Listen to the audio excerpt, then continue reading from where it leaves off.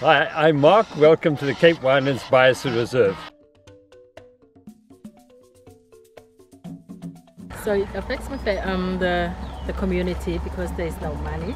So when there's no money, there's no food. So you can't buy food, the most important thing. As a biosphere, we provide food parcels to families, elderly and disabled. And we support soup kitchen.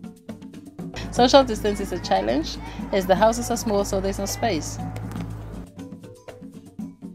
Together with partners Athénée Action Humanitaire in Luxembourg, we have created a nutrition program which trains people and communities how to be resilient in nutrition and food supplies in the long term. The willing and hands-on individuals in our biosphere make this possible with and in all our communities. I am proud to share our Biosphere Reserve.